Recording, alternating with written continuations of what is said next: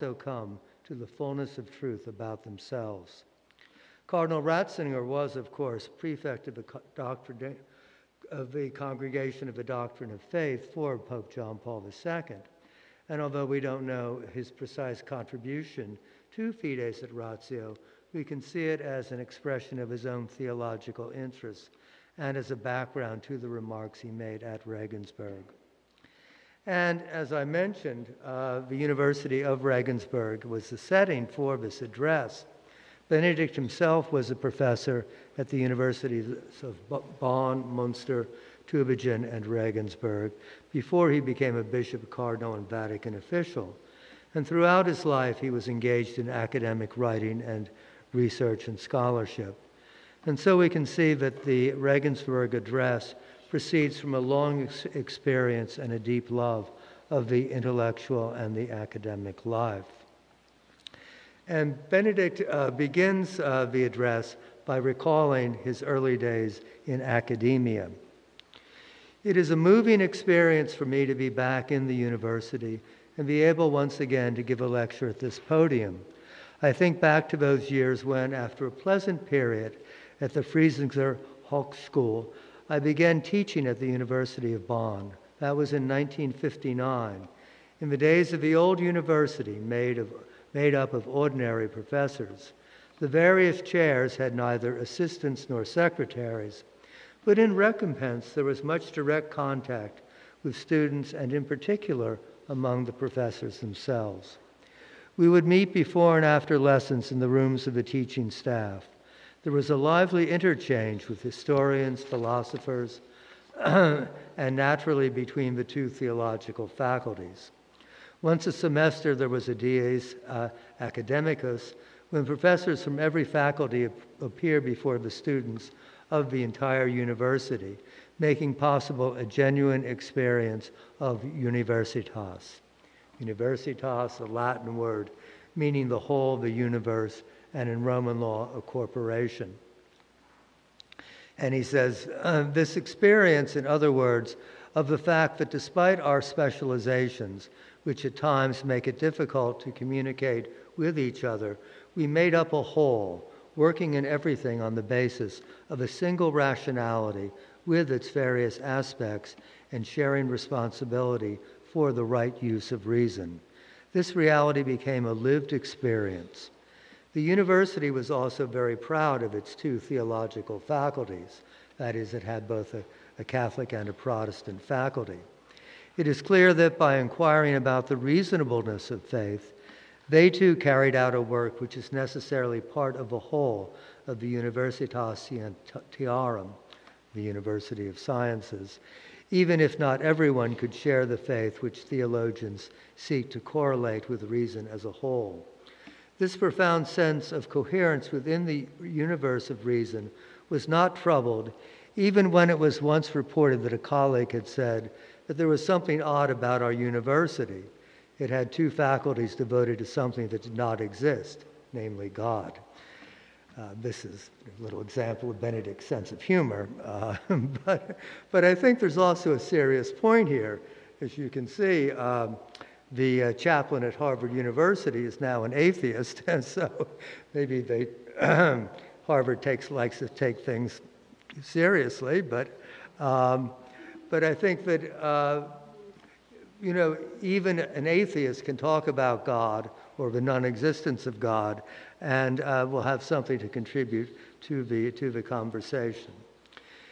So even in this face of such radical skepticism, it is still necessary and reasonable to raise the question of God through the use of reason, and to do so in the context of the tradition of the Christian faith. This, within the university as a whole, was accepted without question. And he says, I was reminded of all this recently when I read the edition by Professor Theodor Kurig of Münster of part of the dialogue carried on, perhaps in 1391, in the winter barracks near Ankara by the erudite Byzantine Emperor Manuel II Palaeologus, who was the emperor from 1391 to 1495. And he had a dialogue with an educated Persian on the subject of Christianity and Islam and the truth of both.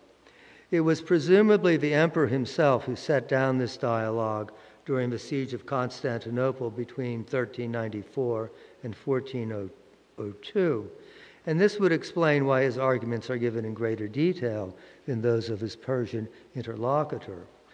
The dialogue ranges widely over the structures of faith contained in the Bible and in the Quran, and deals especially with the image of God and of man, while necessarily returning repeatedly to the relationship between, as they are now called, three laws or rules of life: the Old Testament, the New Testament, and the Quran. It is not my intention to discuss this question in the present lecture.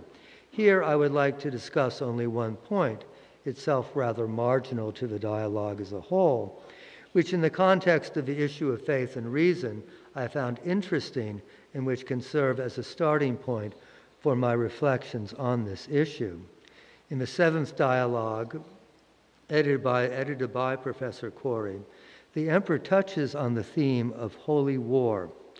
The emperor must have known that Surah 2:256 reads, "There is no compulsion in religion." Accordingly to some of the experts, this is probably one of the surahs of the early period when Muhammad was still powerless and under threat. But naturally, the emperor also knew the instructions developed later and recorded in the Quran concerning holy war.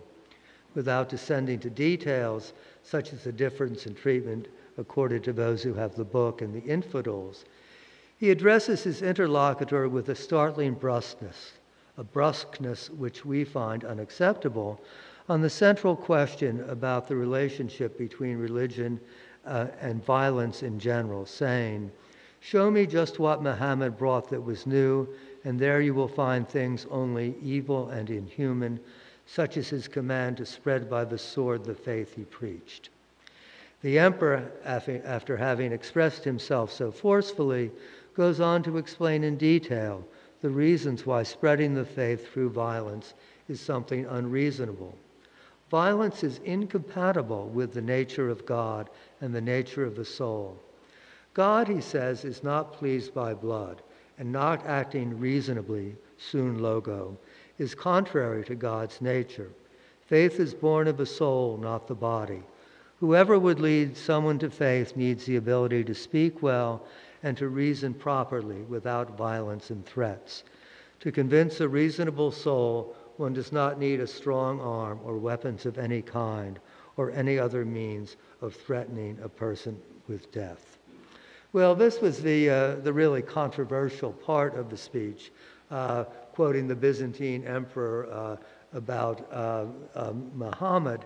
And of course, it didn't just come out of the blue. Benedict knew that he was being provocative in a sense. I mean, he certainly was not trying to incite violence against Christians, but on the other hand, it was certainly an issue in the world, as we can see from the events of September 11th, 2001, which those of us who were alive at the time will never forget, and the attack on the World Trade Center and also the Pentagon in Washington. And also the 2004, the next slide, these conflicts between Muslims and especially Muslims committing acts of violence against not just Christians, but Europeans in general. This was the murder of a filmmaker, Theo van Gogh, in 2004 on the streets of Amsterdam. And then in 2005, there was a famous Danish cartoon controversy where a Danish newspaper ran a series of cartoons about Muhammad. And this is an example of one of those cartoons where they've run out of the virgins that the suicide bombers are supposed to enjoy in heaven. So Muhammad is telling them they have to stop. So you can see it's, it's I guess it would be offensive to suicide bombers, but it's, not really a very blasphemous kind of cartoon. But anyway, it created a lot of controversy, and Muslims around the world got upset about these cartoons and beheaded people and did all sorts of things. So Benedict knew he was raising an issue which had a contemporary resonance. At the same time, he was obviously did it in a way that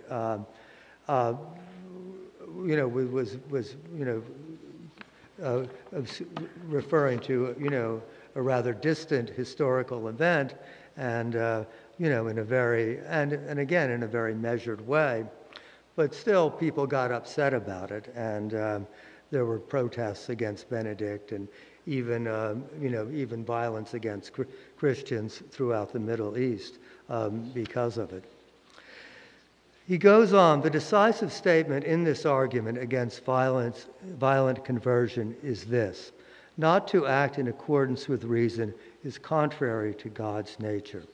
The editor, Theodore Corey, observes, for the emperor as a Byzantine shaped by Greek philosophy, the statement is self-evident. But for Muslim teaching, God is absolutely transcendent. His will is not bound up with any of our categories, even that of rationality. Here, Corey quotes a work of the noted French Islamicist Roger Aldanez, next slide, who points out that Ibn Hazim, who was a Andalusian Muslim theologian who lived around 1000, went so far as to state that God is not bound even by his own word, and that nothing would oblige him to reveal the truth to us. Were it God's will, we would even have to practice idolatry. At this point, as far as understanding of God, and thus the concrete practice of religion is concerned, we are faced with an unavoidable dilemma. Is the conviction that acting unreasonably contradicts God's nature merely a Greek idea, or is it always and intrinsically true? I believe, Benedict says, that here we can see the profound harmony between what is Greek in the best sense of the word and the biblical understanding of faith in God. Modifying the first verse of the book of Genesis, the first verse of the whole Bible, John begins the prologue of his gospel with the words, "In the beginning was the Logos." This is the very word used by the emperor. God acts sun logo, with Logos. Logos means both reason and word. A reason which is creative and capable of self-communication, precisely as reason. John thus spoke the final word on the biblical concept of God. And in this word, all the often toilsome and torturous threads of biblical faith find their culmination and synthesis. In the beginning was the Logos, and the Logos is God, says the evangelist. The encounter between the biblical message and Greek thought did not happen by chance. The vision of St. Paul, who saw the roads to Asia barred and in a dream saw a Macedonian man plead with him, "Come over to Macedonia and help us." This is from the book of Acts. This vision can be interpreted as a distillation of the intrinsic necessity of a rapprochement between biblical faith and Greek inquiry. In point of fact, this rapprochement has been going on for some time. The mysterious name of God revealed from the burning bush. There's the burning bush, Exodus 3, and where God reveals his name to Moses, "I am who am." A name which separates God from all other divinities with their many names and simply asserts being. "I am" already presents a challenge to the notion of myth, to which Socrates' attempt to vanquish and transcend myth stands in close analogy. There we see Socrates, the great Greek philosopher. What we know of Socrates, of course, comes primarily from Socrates himself didn't write anything, but from Plato's dialogues and also from some other works of the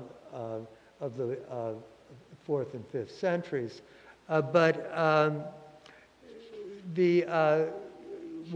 When we, at least Socrates is presented by Plato, has a rather complicated relationship with myth. He's scandalized by the immorality of the behavior of the gods in Greek mythology, but at the same time he's also always quoting the poets, and even though he would exclude them from his Republic, and he also invents myths himself on occasion to give expression to some of his philosophical ideas. So this is, as Benedict says, an attempt both to vanquish the common idea of myth, but also transcend it and present it in a way that is more in harmony with reason.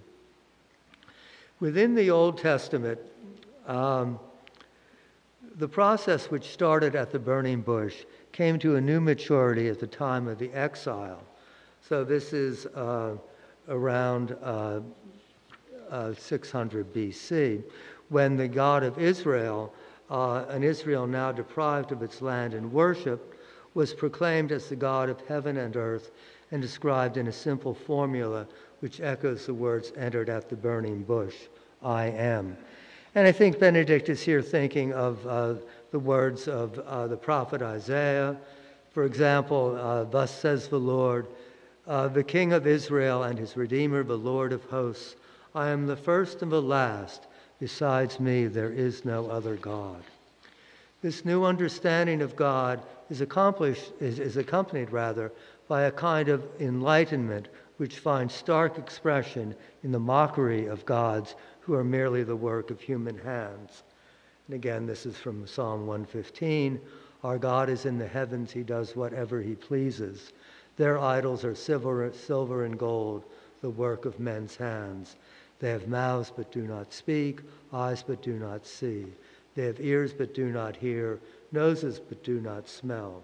They have hands but do not feel, feet but do not walk, and they do not make a sound in their throat.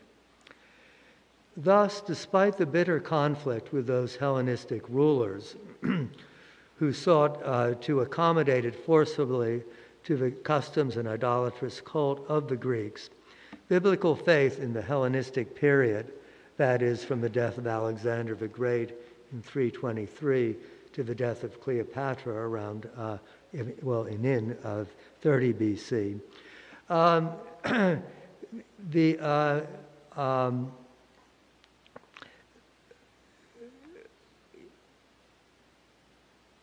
biblical faith encountered the best of Greek thought at a deep level, resulting in a mutual enrichment evident especially in the later wisdom literature.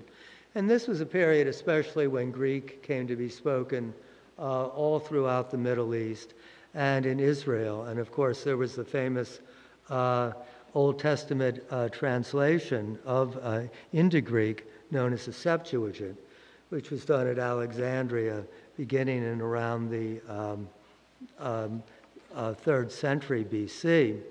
And the Septuagint is more than a simple and, in that sense, Benedict says, less than satisfactory translation of the Hebrew text. It is an independent textual witness and a distinct and important step in the history of Revelation, one which brought about this encounter in a way that was decisive for the birth and spread of Christianity. And those of you who are into biblical studies will know that in recent years the value of the Septuagint as an independent source for the books of the Bible has been more deeply appreciated, and of course especially for those books which are written primarily in Greek. And a profound encounter of faith and reason is taking place here, an encounter between genuine enlightenment and religion. From the very heart of Christian faith, and at the same time the heart of Greek thought, now joined to faith, Manuel II was able to say, Not to act with logos is contrary to God's nature. We have, there's the Septuagint right there.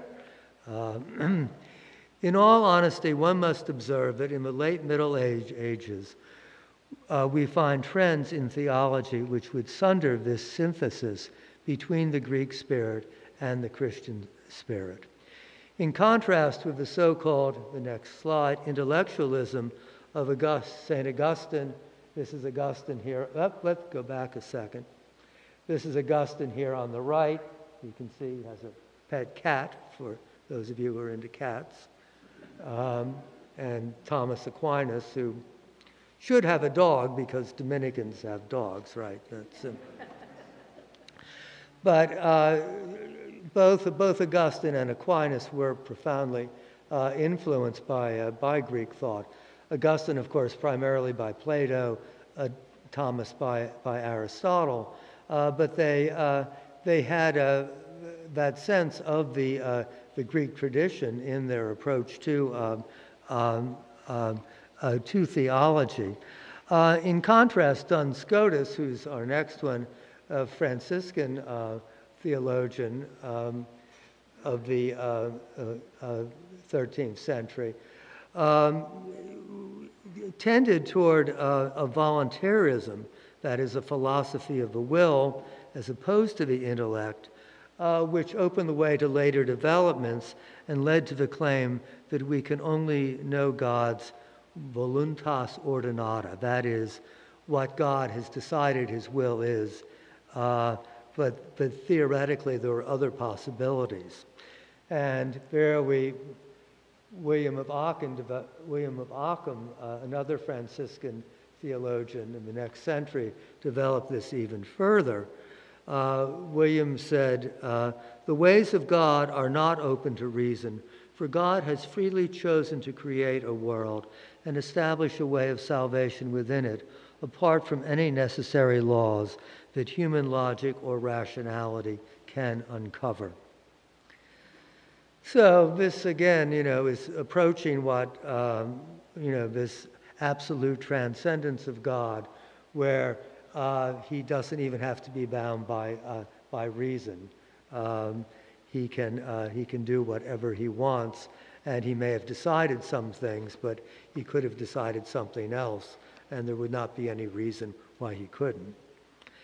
Beyond this is the realm of God's freedom, in virtue of which he could have done the opposite of everything he has actually done, Benedict says. This gives rise to positions which clearly approach those of Ibn Hazm and might even lead to the image of a capricious God who is not even bound to truth and goodness. God's transcendence and otherness are so exalted that our reason, our sense of the true and the good, are no longer an authentic mirror of God, whose deepest possibilities remain eternally unattainable and hidden behind his actual decisions. As opposed to this, the faith of the Church has always insisted that between God and us, between his eternal creator spirit and our created reason, there exists a real analogy. Analogy, the process of reasoning by comparison, but not identity, in which, as the Fourth Lateran Council in 1215 stated, unlikeness remains infinitely greater than likeness, yet not to the point of abolishing analogy and its language. God does not, and there we have Michelangelo's famous painting from the Sistine Chapel of the creation of man. God does not become more divine when we push him away from us in a sheer impenetrable volunteerism. Rather, the truly divine God is the God who has revealed himself as Logos, and as Logos has acted and continues to act lovingly on our behalf. The God who creates us, the God who in the incarnation becomes one of us. Certainly love, as St. Paul says, transcends knowledge and is thereby capable of receiving more than thought alone. Paul said, to know the love of Christ which surpasses knowledge, that you may be filled with the fullness of God. Nonetheless, it continues to be the love of God who is Logos.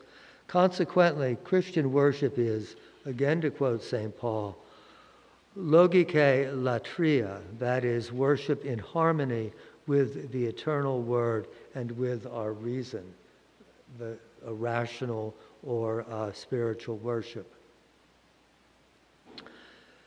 In Romans, Paul said, I beseech you, brethren, to present your bodies as a living sacrifice, holy and acceptable to God, your rational worship.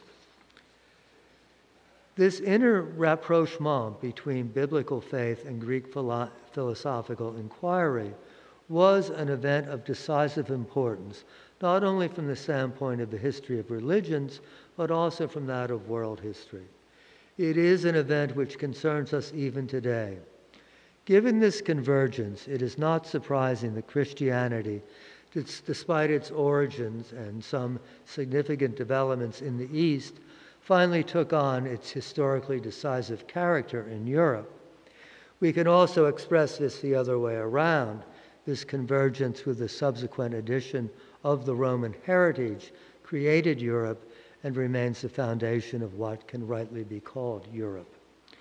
The thesis that the critically purified Greek heritage forms an integral part of Christian faith has been countered by the call for a de-Hellenization, getting rid of Greek influence, of Christianity, a call which has more and more dominated theological discussions since the beginning of the modern age.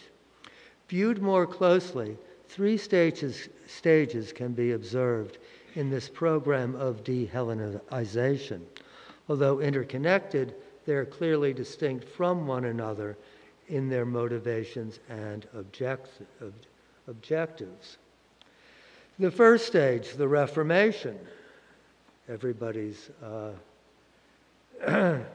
next slide, everybody's favorite Augustinian, Martin Luther, right,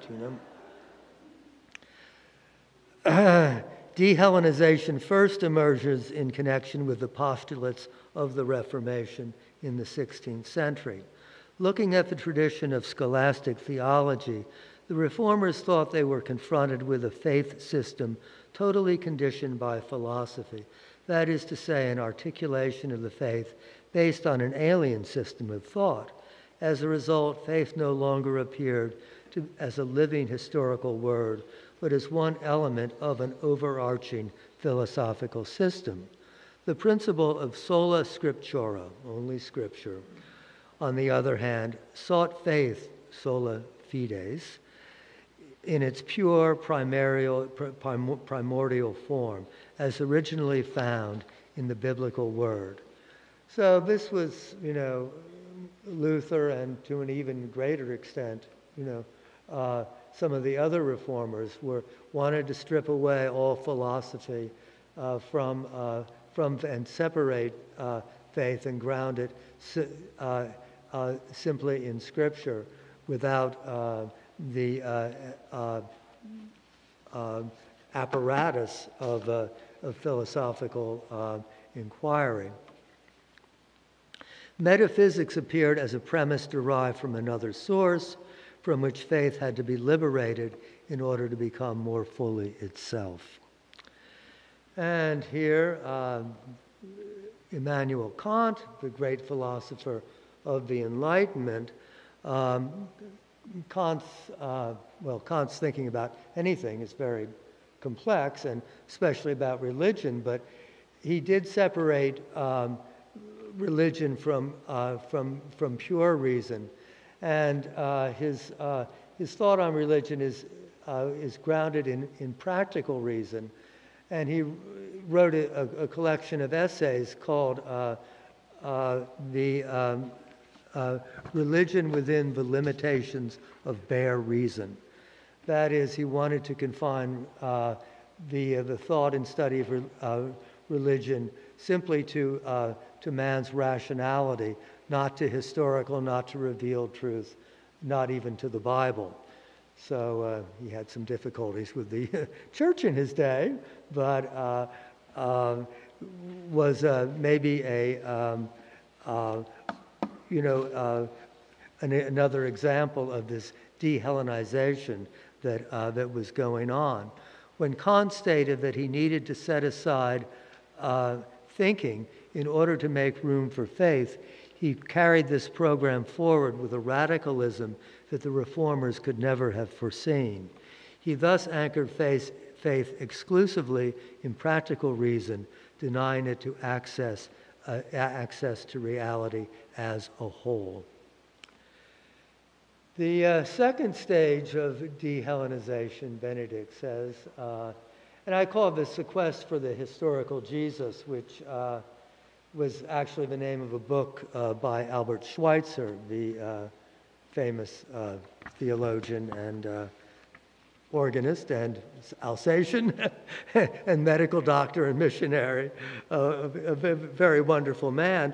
But Benedict talks about the German theologian Alfred von Harnack, and he says the liberal theology of the 19th and 20th centuries ushered in a second stage in this process of de-Hellenization, with Adolf von Harnack as its outstanding example. When I was a student, he says, in the early years of my teaching, this program was highly influential in Catholic theology. It took as its point of departure Pascal's distinction between if we go on to Pascal, the God of Abraham, Isaac, and Joseph, and the God of the philosophers. Michael, if you want to show us Pascal next. There we are. No, there's Descartes. There we are. Okay. We're a little mixed up here. Pascal, the great French mathematician and writer, who, when he was struggling to be converted to a deeper faith, talked about the God of Abraham, Isaac, and Jacob, and made a distinction between him, that living God, that God who appeals to our whole being, our emotions as well as our intellect, and the God of the philosophers, who is simply abstract and intellectual. And of course, it was Pascal who said famously, the heart has its reasons, which reason itself does not comprehend or understand. Again, he wasn't excluding reason from God, but saying there is a deeper,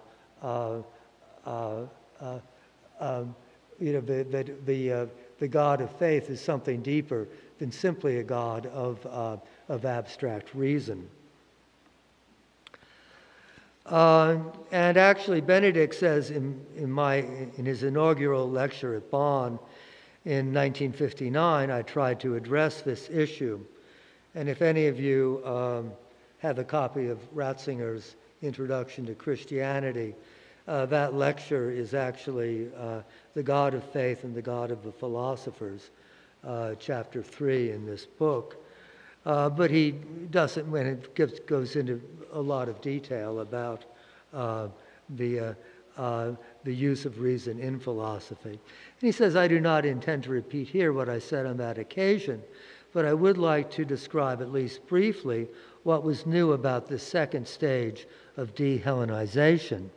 Harnack's central idea was to return simply to the man Jesus and to his simple message, underneath the accretions of theology and indeed of Hellenization. This simple message was seen as the culmination of the religious development of humanity. Jesus was said to have put an end to worship in favor of morality. In the end, he was presented as the father of a humanitarian moral message. Fundamentally, Harnack's goal was to bring Christianity back into harmony with modern reason. There we have Harnack again. Liberating it, that is to say, from seemingly philosophical and theological elements, such as faith in Christ's divinity and the triune God. In other words, get rid of all the supernatural stuff all the reasons we believe Jesus to be God, but talk about him as, a nice guy and a wonderful teacher, that kind of thing. And in this sense, so you're looking at historical critical exegesis of the New Testament, as he saw it, restored to theology its place within the university. Theology for Harnack is something essentially historical and therefore strictly scientific. So it's interesting, it was at this point that history too as a discipline took its place within the academic faculties in the 19th century. And Harnack wanted to make theology historical, linguistic, scientific in that sense, but not bound up with philosophical or mystical terms. Well, it is able to say, what it is able to say critically about Jesus is, so to speak, an expression of practical reason, and consequently it can take its rightful place within the university. And behind this thinking lies the modern self-limitation of reason, classically expressed in Kant's critiques, but in the meantime further radicalized by the impact of the natural sciences. This modern concept of reason is based, to put it briefly, on a synthesis between Platonism, or Cartesianism, as he says, and there we have René Descartes. We did have René Descartes. There he is, the great French mathematician and philosopher. A synthesis confirmed by the success of technology. On the one hand, it presupposes the mathematical structure of matter, its intrinsic rationality, which makes it possible to understand how matter works and use it efficiently. God speaks the language of mathematics, right? This basic premise is, so to speak, the Platonic element in the modern understanding of nature. On the other hand, there is nature's capacity to be exploited for our purposes, and here only the possibility of verification or falsification through experimentation can yield decisive certainty, and this is empiricism. The weight between the two poles can, depending on the circumstances, shift from one to the other. So as strongly a positivistic thinker as Jacques Monod, he was a French biochemist who won the Nobel Prize in Medicine, but he was also a philosopher of materialism, and his main philosophical work was called Chance and Necessity, where he again had this idea of the world itself is only matter, but at the same time that matter can be understood through mathematics and scientific method. And Monod has declared himself a convinced Platonist Cartesian. So the two go together in a paradoxical way, but also in a very deep and profound way. And this gives rise to two principles which are crucial for the issue we have raised. First, only the kind of certainty resulting from the interplay of mathematical and empirical elements can be considered scientific. Anything that would claim to be science must be measured against this criterion. Hence, the human sciences, such as history, psychology, sociology, and philosophy, attempt to conform themselves to this canon of scientificity. A second point, which is important for our reflections, is that by its very nature, this method excludes the question of God, making it appear as an unscientific or pre-scientific question. Consequently, we are faced with a reduction of the radius of science and reason, one which needs to be questioned. I will refer to this problem later. In the meantime, it must be observed that from this standpoint, any attempt to maintain theology's claim to be scientific would end up reducing Christianity to a mere fragment of its former self. But we must say more. If science as a whole is this and this alone, then it is man himself who ends up being reduced.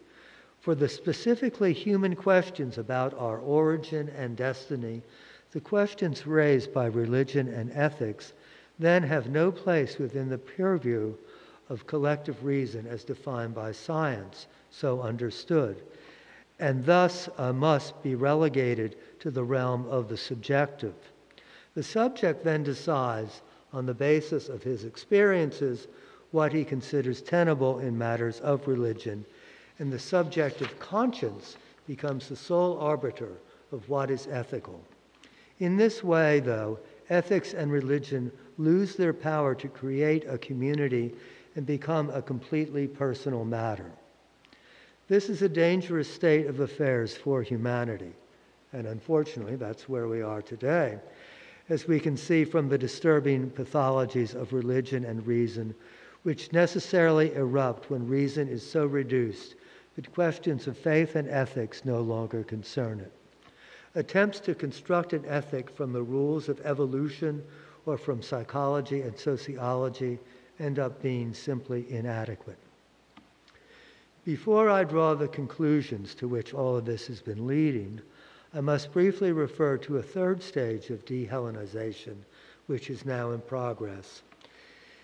In the light of our experiences with cultural pluralism, it is often said that nowadays the synthesis with Hellenism achieved in the early church was an initial enculturation which ought not to be binding on other cultures. Oh, there we have a little feminist humor, if everybody can see that. Enculturation, right? So depends on how you're looking at it, right? So,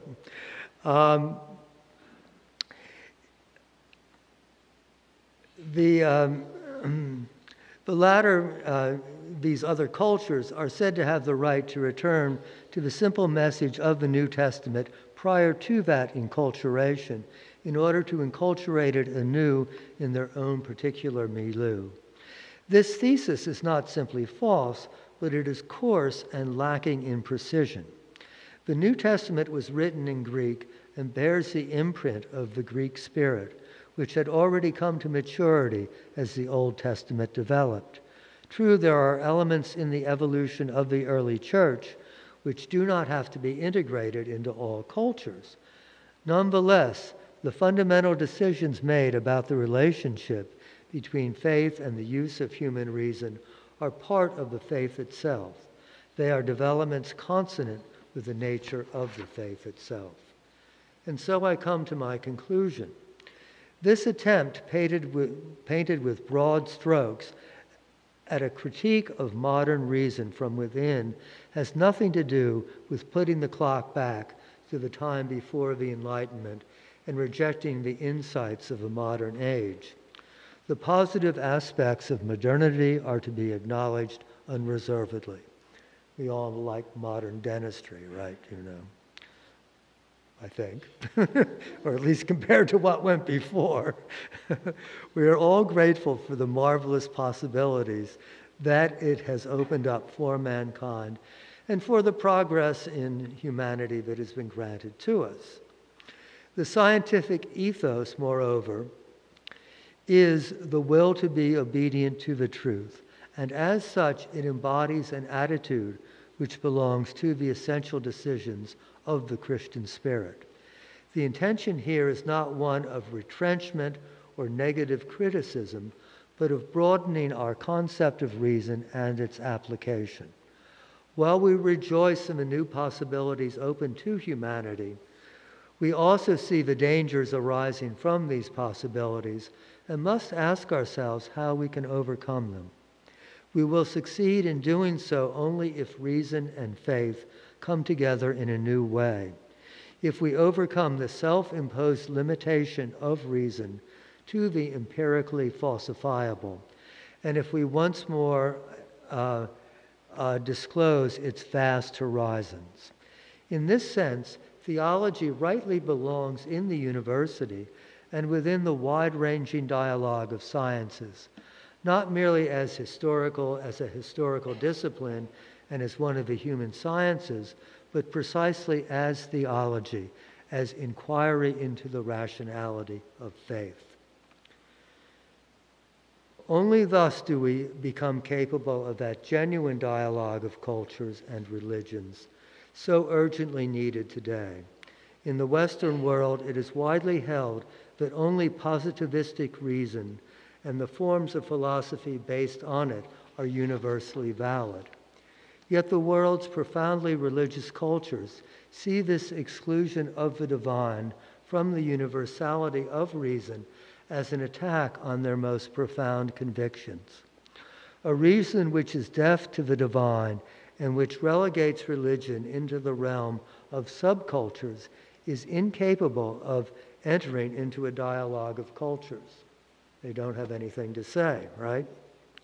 At the same time, as I have attempted to show, modern scientific reason, with its intrinsically Platonic element, bears within itself a question which points beyond itself and beyond the possibilities of its methodology. Modern scientific reason, quite simply, has to accept the rational structure of matter, that Platonic element there, and the correspondence between our spirit and the prevailing rational structures of nature as a given, on which its methodology has to be based. Yet the question why this has to be so is a real question, and one which has to be remanded by the natural sciences to other modes and planes of thought, to philosophy and theology. For philosophy, and albeit in a different way for theology, listening to the great experiences and insights of the religious traditions of humanity, and those of the Christian faith in particular, is a source of knowledge, and to ignore it would be an unacceptable restriction of our listening and responding. And here I am reminded of something that Socrates said to Phaedo. Phaedo, this is one of Plato's dialogues that takes place after Socrates has been condemned to death and has drunk the hemlock and is discussing with friends the possibility of the immortality of the soul. So a very moving dialogue, and one that has all kinds of implications, both for philosophy and for its consonance with religion. In their earlier conversations, many false philosophical opinions have been raised, and so Socrates says, it would be easily understandable if someone became so annoyed at all these false notions that for the rest of his life he despised and mocked all talk about being. But in this way he would be deprived of the truth of existence and would suffer a great loss. The West has long been endangered by this aversion to the questions which underlie its rationality, and can only suffer great harm thereby. The courage to engage the whole breadth of reason and not the denial of its grandeur. This is the program with which a theology grounded in biblical faith enters into the debates of our time. Not to act reasonably, not to act with logos, is contrary to the nature of God, said Manuel II, and according to his Christian understanding of God in response to his Persian interlocutor. It is to this great logos, to this breadth of reason, that we invite our partners in the dialogue of cultures. To rediscover it constantly is the great task of the university. To rediscover logos is the task of the university. And I would say the key word there perhaps is rediscover. That the love of truth, the love of the Word of God has always been, since the time, certainly of Plato and Socrates, the time of the New Testament, has been a guiding principle of Western thought. And when we look at the perennial philosophy, the philosophy of Plato and Aristotle, of Augustine and Aquinas, again, in each generation, we find people rediscovering the truth that they sought to discover. But it's a task for each generation to rediscover it for themselves in the context of their own times, in the context of their own intellectual atmosphere and abilities. But the Logos is always there, always calling us to come into that dialogue with truth, that dialogue that we can discover not only how to reason with one another, but also discover how to reason with God and how to love God. So that's Benedict's Regensburg Address. And you can see it's one that's really almost a little course in philosophy and the history of Western philosophy in itself, although it touches on many different themes, and certainly addresses itself to the modern intellectual atmosphere and the problems, and especially those problems of the philosophy of science and the foundations of theology in the modern world. So, I think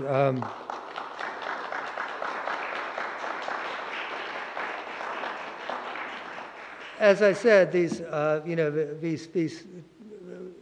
Cardinal Ratzinger discussed these themes all throughout his work, especially, as I said, in the introduction to Christianity, for those who want to delve deeper into it. And if you're interested in a philosopher's analysis of the Regensburg Address, Father James Shaw, who taught philosophy at Georgetown, has a little book on the Regensburg Address, which is worth a read, I think. Has some provocative thoughts to it. So, any questions, any thoughts? Yes? So, we were going, you briefly showed Martin Luther, right? Yep. I think you know the New Age culture, right? So, this is something I was thinking about today. So, the New Age teaches you to think for yourself, blah, blah, think your own God. But back then, in the middle of the high ages of faith, they had like the Bible with everything. So Martin Luther being a Catholic in the dark, he's trying to get people to be told to determine the Bible itself. Like that actually like a way of saying that people could be there. Like it was like trying to explain the way back then, like trying to hold people. Well, I never thought of Martin Luther as a New Age kind of guy, but you may have something there. It's an interesting perspective. Yeah, and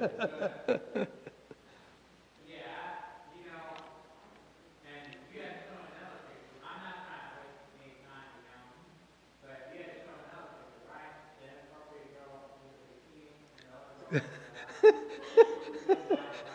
girl. Where was it? Can you bring back that picture of the bikini? I don't know if everybody had a chance with this, but can everyone read what it says here?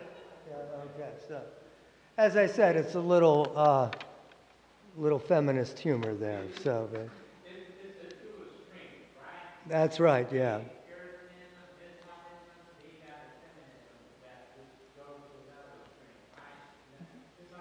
Well, as I say, you get feminist in all cultures, right? And and so it's possible for a Muslim woman who's completely covered up to look at the women in the West and say that they're victims of the patriarchy because they're dressing provocatively like that, whereas the Western woman thinks the Muslim is a victim of the patriarchy. So, again, this is, this dialogue of cultures that is going on today. And, sometimes dialogue is, is difficult, right? Yes, Pastor. This brings me to thinking that in the Bible, Jesus says that, John the Baptist came. That's right, yes, right. The patriarchy can't win no matter what, that's right.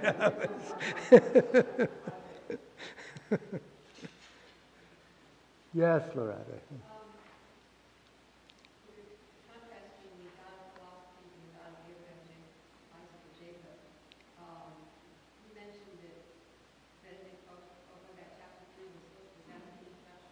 Yeah, yeah. Yeah, sure. Plato versus Aristotle. Uh-huh. Could you recount like the differences in thinking that would attract, Aquinas versus Socrates, like what was the distinction between Well, was it too much? no, but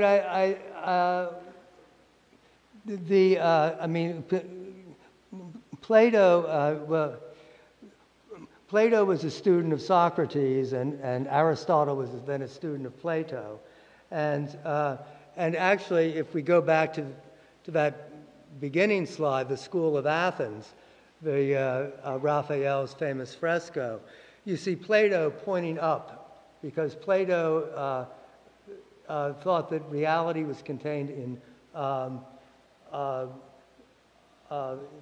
what he called forms, which were intellectual ideas, not material reality. And so, what was the relationship of the forms to matter? And Aristotle famously, well, there's some debate as to, but Aristotle is pointing straight ahead this way. I don't know if we can go back to that first slide, Michael, but Aristotle thought that the forms were, implicit in matter. Whether he separated them is kind of a debate among Aristotelian scholars. But so why they, and I think, it wasn't, unfortunately, the works of the Greek philosophers were lost for a period, and in Augustine's day, Aristotle was known only, very imperfectly. So he was far more influenced by Plato and by the Neoplatonists at that time. When you get to Aquinas, Aquinas knew Aristotle quite well, as well as Plato, and you can argue, and I think most Thomistic scholars at any rate would argue, that Aquinas gives a very profound synthesis of Platonic and Aristotelian thought. But those are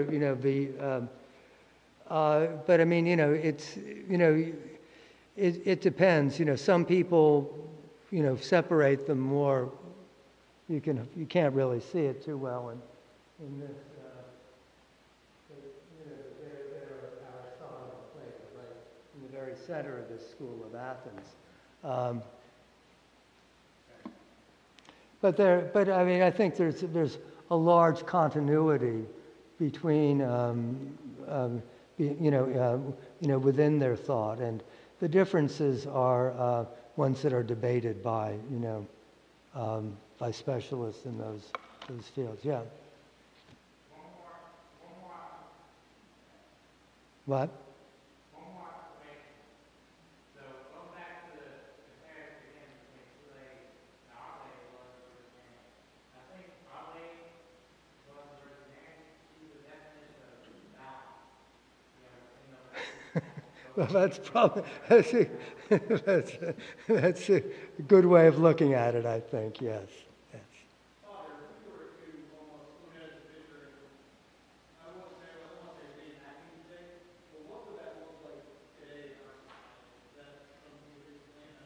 What would, what, So just like what we're seeing on the how would that, how can you relate that to we see something visually in today's world?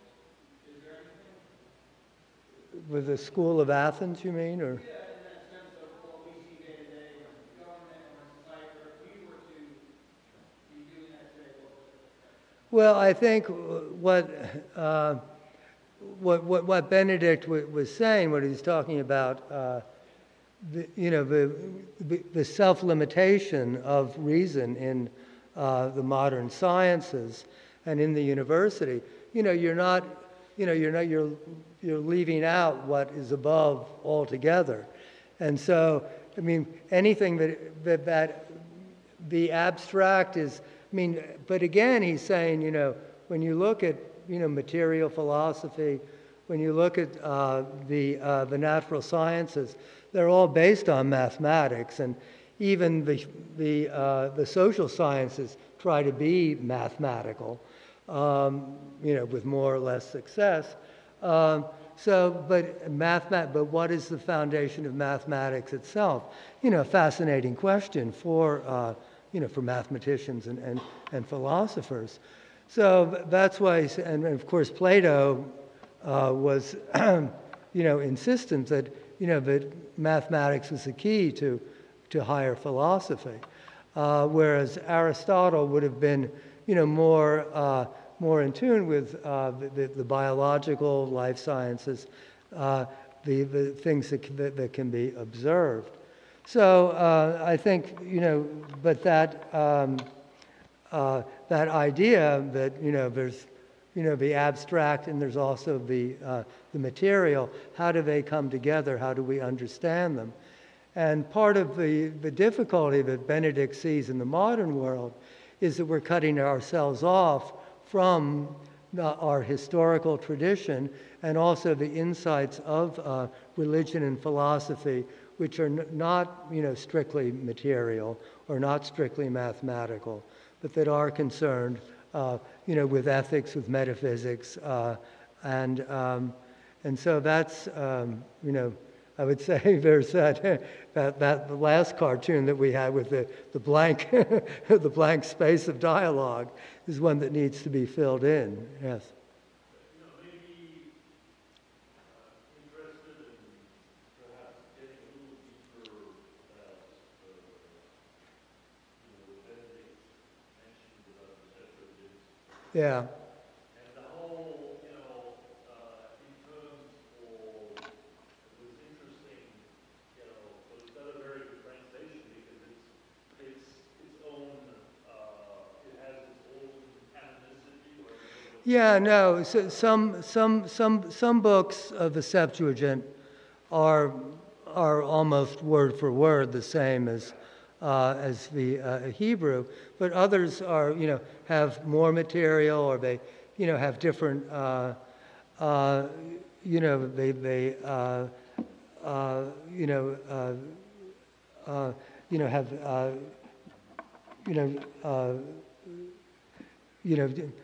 different ways of expressing the same thing.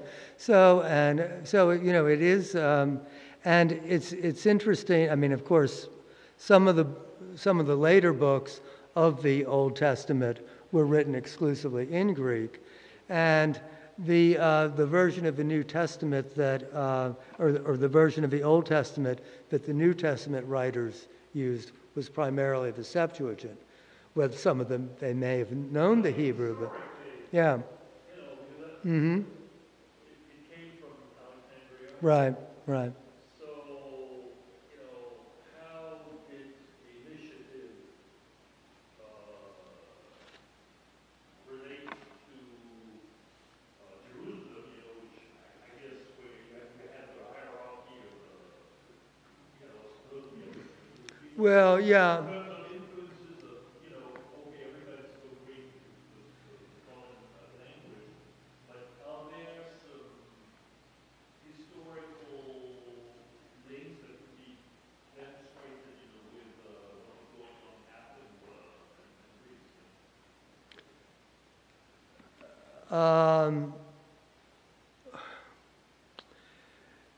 At that time, this, I mean, so between, actually Alexandria probably had a more, lively intellectual life than Greece at that point. Was really, the center of the Hellenistic world.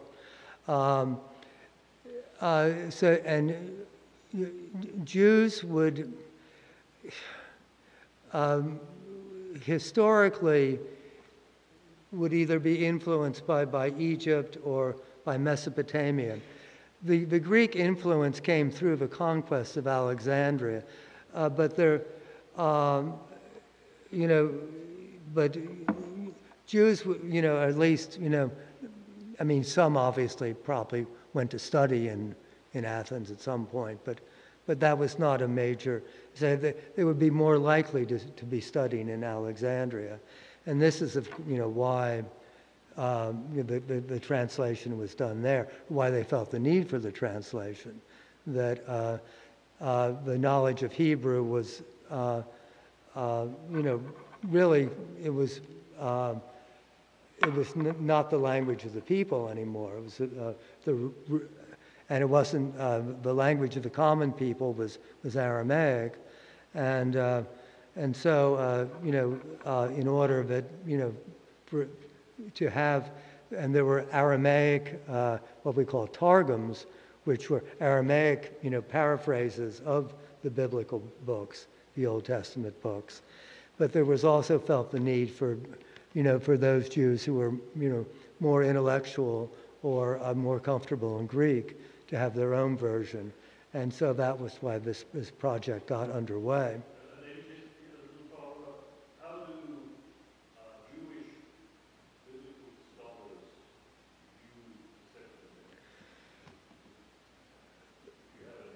view secular? Well, they're all. Again, they're all over the place.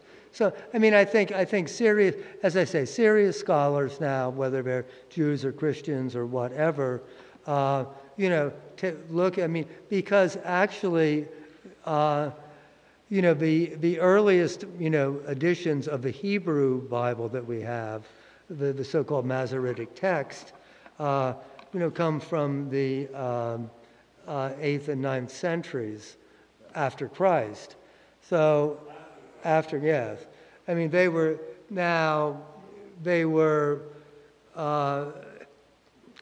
assembled, the Masoretes, assembled them, earlier than that, but we don't have any manuscripts dating from that time. So that as a critical edition, the Septuagint is much older than any Hebrew edition of the Bible. We do have Hebrew fragments, from inscriptions, from papyri that have been found, and of course also from the Dead Sea Scrolls. But those are hardly complete, whereas the Septuagint is, contains everything that's in the Hebrew Bible plus a lot more. So, it is a very important witness to, to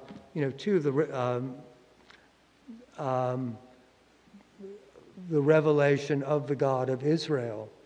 But again, through a Greek lens, and so that Hebrew scholars tend to focus on the Hebrew text, but certainly if they're doing critical, work, they're, they have to, look at the Septuagint too, and we'll discuss it, in various, but they'll use it in various ways depending on. But as I say, for New Testament scholars, it's really the one that that forms the that was being used by the Jewish scholars at that time. So, kind of an interesting.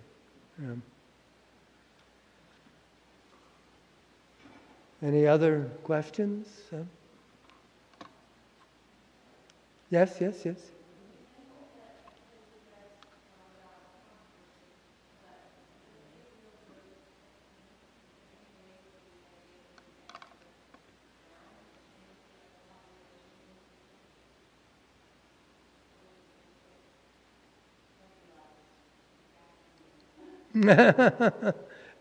Well,